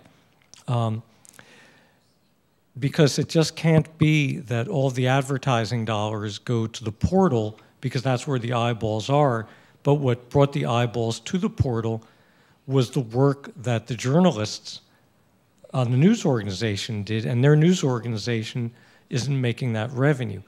Another dream I have, and it's just a dream, but I hope it comes true someday, is I don't know how familiar all of you are with sort of the history of music piracy online and iTunes, which was created by Apple. So if you go back, say, 15 years or so, you had programs like Napster and BitTorrent that you could use to basically steal songs for free. You could, download them for free illegally. And it was very hard to crack down, and who wouldn't want, a bunch of their hit songs for free? But it was creating a financial crisis in the recording industry. And I don't mean just for the big conglomerates like Sony or, EMI. I mean for individual musicians, songwriters, producers who, weren't getting the royalties they would normally get when their music is purchased. And so what Apple came in and did is create iTunes, which is basically this interface, and they worked with the recording companies to license songs, or whole albums in some cases, to iTunes. And then they basically went out to the public and essentially said, look, we know you've been stealing a lot of music. We know basically you're not a bad guy or a bad girl. You really don't want to break the law all the time, do you? If we could set up a way that's not that expensive and you could get your music for a moderate price and be obeying the law, wouldn't you rather do that? And basically it worked. It didn't put an end to music piracy, but it created a system in which most music listeners, at least the ones I'm familiar with, are willing to give their credit card to iTunes, buy their music there, and then that income goes to support the musicians, the songwriters, the producers, the sound engineers, etc. Because otherwise, eventually, you don't have any music being made anymore. And I keep waiting for there to be something like that for news content. Because I recognize what's very different, and this goes back to my idea about the department store model. If most people like my children's age, they're like your age, they're 26 and 24, they don't think of walking into a department store called the New York Times or Rolling Stone or Vogue or Sports Illustrated the way I used to do. They think of searching for news coverage on a specific thing. I want to see a story about the California wildfires. I want to see a story about, about the Chinese Party conference. I want to see a story about the FIFA championship. They don't care particularly which one it is. So I think we need to create a site, and maybe one of you will be the person to invent it and get rich, I hope so, in which, just like on iTunes, you can search anything you want. You could enter in a search and say, I want all the stories about, about the earthquake today, whatever earthquake it might be. And it'll then load them all in. Here's the earthquake story from the New York Times. Here's the earthquake story from Asahi Shimbun. Here's the earthquake story from, the Times of India. Here's the earthquake TV broadcast from BBC. Choose whichever one you want to buy, click on it, pay 25 cents or whatever, and then at least you're creating a revenue stream, and you're also kind of educating consumers to behave in a different way. I don't think it's fated that consumer behavior has to always be, let me see where I can get it for free. I think but it is a market question. It's what's the price point that someone would be willing to pay, and it's a technology question of how can you make it easily accessible so it's not onerous to find it. But that's my other hope. 바로 앞에서 계신. Mengjusak, Sky News United Kingdom. First of all, I'd like to extend my deepest thanks to your insightful, presentation regarding freedom of the press. It's 1,000 pities that, Jamal Khashoggi was murdered by dictator regime in Saudi. And a lot of journalists participate in delivering true, news to the public for the purpose of public interest. In this time, under this kind of currencies, it's 1,000 pities that the dictator regime tried to kill some of the civic activists. In this point, how can we defend ourselves from the threat of dictator government and dictatorship? Thank you.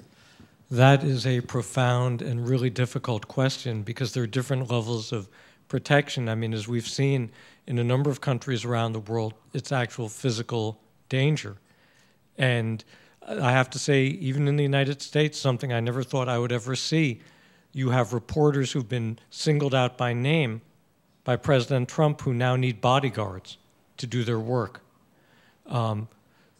who I don't know this yet, but I will not be surprised if we find out that some of them are wearing bulletproof vests ultimately. But the idea that journalists have to have bodyguards now in the United States is mind-boggling.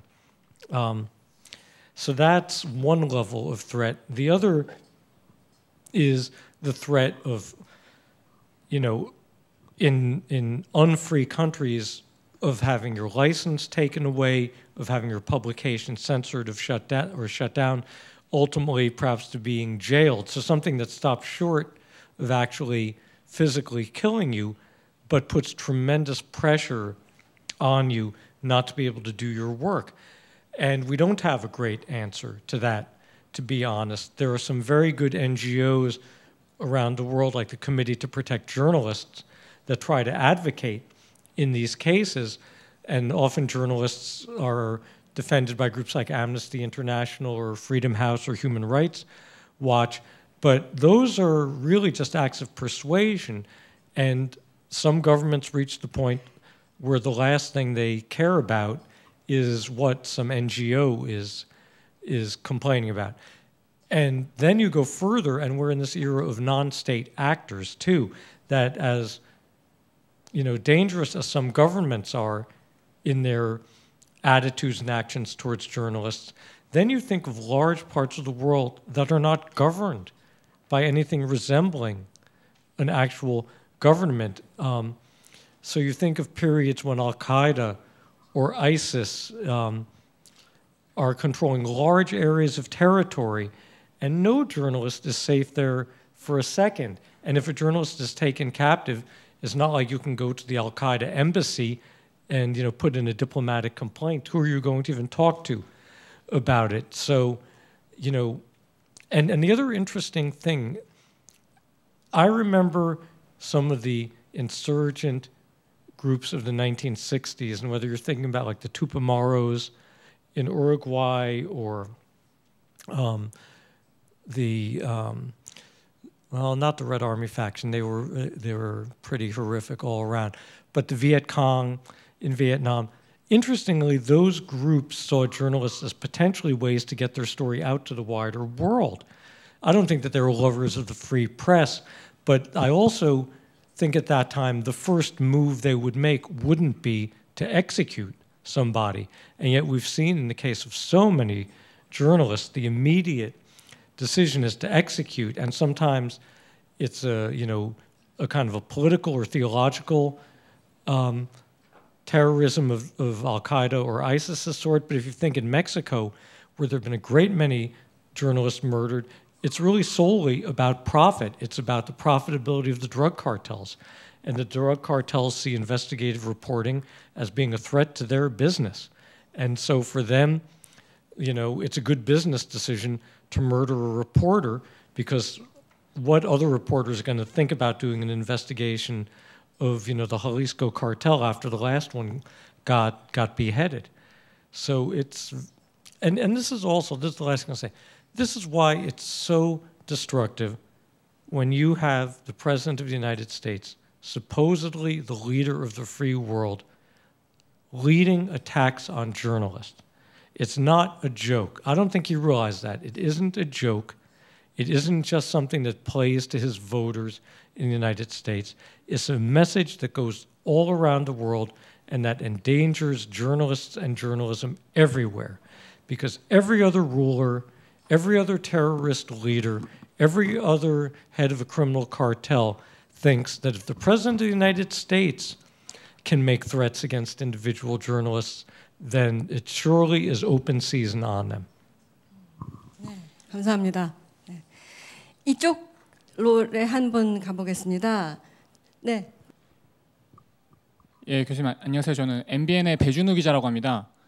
오늘 강연 정말 잘 들었고요. 근데 사실 조금 이런 일반적 원칙이나 어떤 저널리즘에 대한 강연 너무 감명 깊게 잘 들었는데요.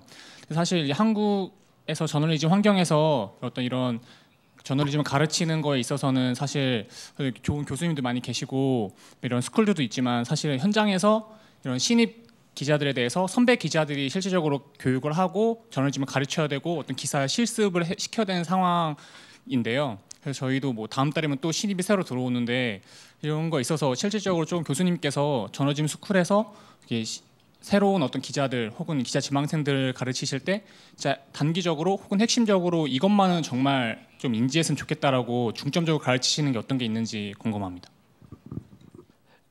That's a great question. I think there are two ways to answer it. One is what you're describing about is a kind of an informal mentoring process in which more experienced journalists in the newsroom will take the younger ones under their wing.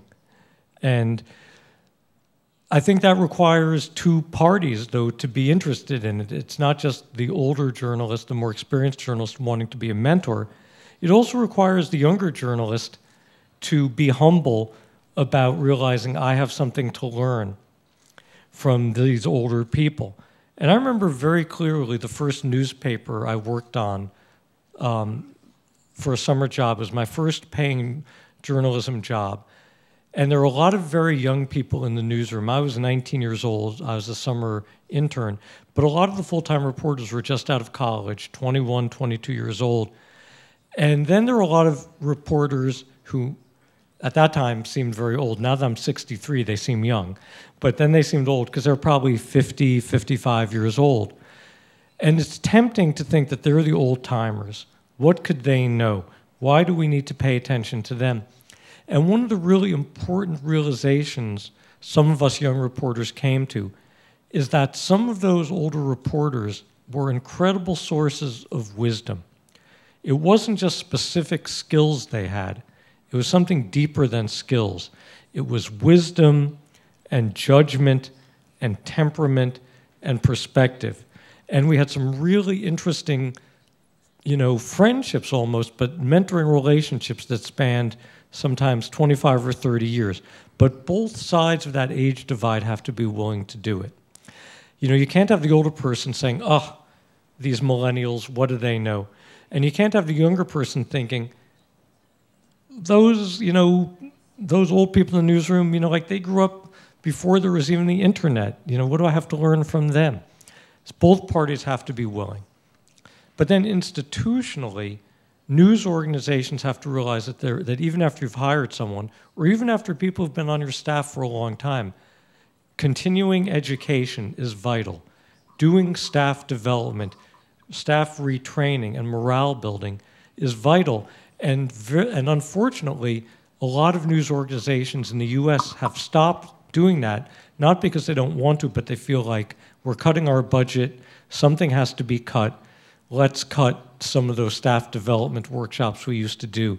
And I just think that's a case of doing something that saves money in the short term, but is harmful in the long run. Because if you develop better journalists, you'll have a better product, and I think a better product will always do better in the marketplace. But this is, again, something that has to be taken on by newsroom executives. They have to be the ones to decide it's really important to do this.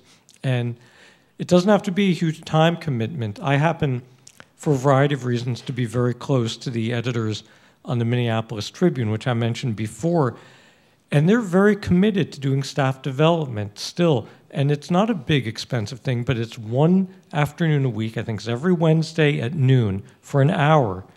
They get a brown bag lunch in their conference room with a different guest speaker talking on a different topic. And some of it is about practical skills, and some of it is about building morale and keeping people interested and excited. And it can't cost them that much money to do it. So you have some people not out reporting for that hour, and you buy a dozen people sandwiches. It's not all that much money, but I think the payoff is very large. And yet, unfortunately, a lot of news organizations have looked at things like that as a place where they can cut a little bit out of their budget. 다들 돌아가셔서 이 정보를 쉐어하시기 바랍니다. 지금 제가 여러분들 가지고 계신 타임테이블은 제가 8시 반에 이 행사를 마치기로 되어 있습니다. 지금 거의 9시가 다 됐어요. 이제 슬슬 끝내야 돼요. 지금 질문들이 너무 그 진지하고 좋은 질문들이 많아서 하나만 더 받아도 될까요? 질문 하나만? 짧은 질문 하나만. 고려대학교에 있는 교수 박재영이고요. What are the beauties of the New York Times? What are the beauties of the New York Times? What are the beauties of the New York Times? When I first got on the New York Times in 1981, let me say one thing first. After the last question, I have to quickly do one more thing for you all. It will require me to briefly walk to the front table there and get something I want to show to you. So just allow me to do that at the very end. When I first got on the New York Times in 1981, I had never been around a newspaper that took history so seriously. The other newspapers I'd been on 4 other, this was my 4th newspaper, were very good at reporting events as they happened, but rarely did they stop to put them in historical context. That was the first thing I noticed about the New York Times that made it different. In almost every story I wrote or anyone else wrote, you'd have to at least devote a paragraph to trying to put the event in some kind of larger perspective, some kind of historical context. So that was number one. And the other thing that really struck me is, and I think these are still true to this day, is a lot of great journalists are only interested in journalism. And there's nothing wrong with that, but it's limited. I think the world is a lot bigger than that. And at the New York Times, I suddenly was in a newsroom where I would hear 2 copy editors arguing about the quality of a particular French film, or how good a play on Broadway was, or was the writer Lillian Hellman a Stalinist or wasn't she a Stalinist? And I just thought, wow, I'm in a newsroom where people are talking about, arts and culture and art exhibits and everything.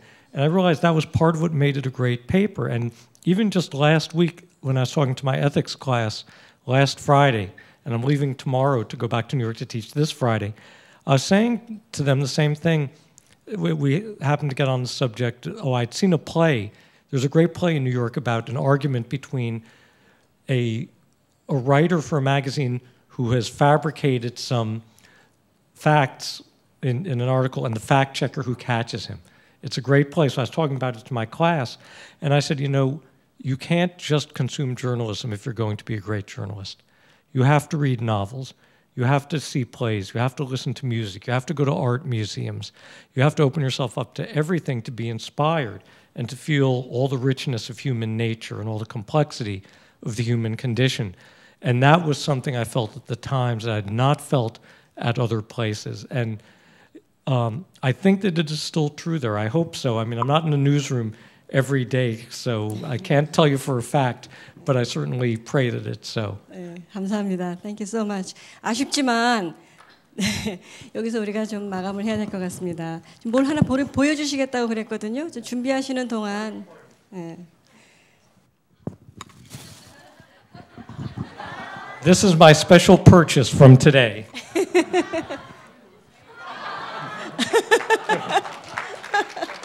This is not fake news. This is not a fake hat. Thank you all so much. 네, 감사합니다. 긴 말은 필요 없는 것 같고요. 편지가 오면 반갑죠. 근데 그 편지를 쓴 분이 직접 오면 얼마나 더 반갑겠습니까? 그런 반가움을 가지고 제가 오늘 행사를 진행을 했습니다. 사실 프리드먼 교수님 이번에 한국에 처음 오시는 것이고 분위기가 너무 진지해서 제가 이런 얘기를 잘 못 드렸는데 바로 엊그제 오셨고 수업 중에 오셨기 때문에 학기 중에 내일 가십니다. 그러니까 오늘의 이 행사만을 위해서 뉴욕에서 오신 거예요.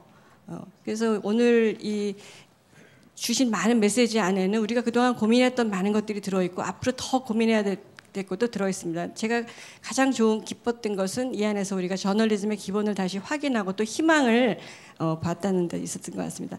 제 수업보다 너무 진지하고 분위기가 좋아가지고 너무 제가 오늘 오신 분 여러분들에게 감사드리고 가장 무엇보다도 먼 길을 오늘 이 자리만을 여러분들을 위해서 와주신 우리 프리드먼 교수님께 다시 한번 큰 박수 부탁드립니다. 네. 감사합니다. And my hand and thanks I bow to you.